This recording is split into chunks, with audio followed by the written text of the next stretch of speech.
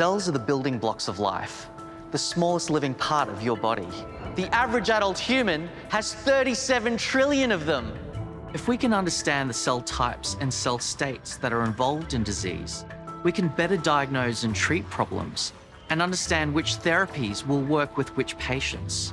So all diseases involve cells, whether they're damaged, such as in stroke, whether they're missing, such as in type 1 diabetes, or whether they've gone rogue, such as in cancers. When we get sick or when we get a disease, it means that our cells are not functioning as they should be. But finding a way to comprehensively study individual cells has been difficult. That is until recently, with the development of cellular genomics. There's been this amazing technological revolution that's allowed us to peer inside individual cells at a scale never before imagined. So just as more powerful lenses allow us to zoom in closer and closer to a subject, this new technology has taken us from blurry information on a tissue to this beautiful high-resolution data on millions of individual cells, some of which were previously invisible. Cancer is a really good example because previously we looked at a tumour as a whole, as in all the cells together. However, every tumour is unique to an individual and contains unique cells within it.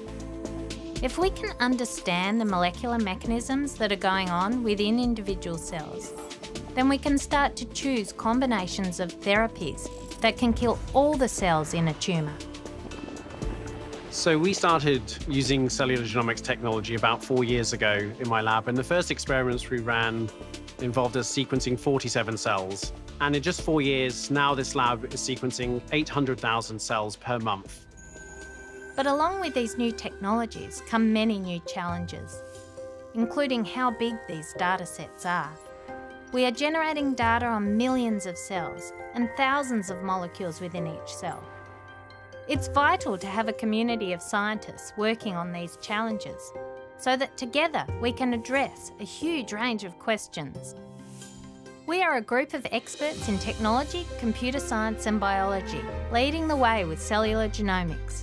We are working with clinical doctors to understand how we can impact medicine. This includes major projects with our international partners such as the Human Cell Atlas, which aims to map every single cell in the human body as a reference with which to frame health and disease.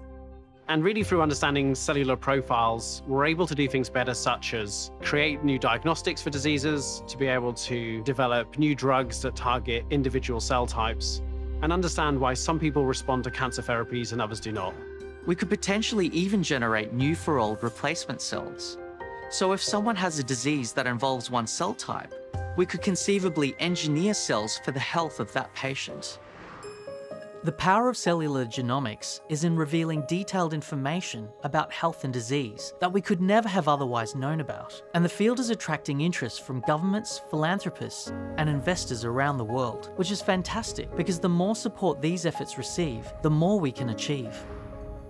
The future implications of this technology are limitless, and a crucial part of this work is happening right here in Australia.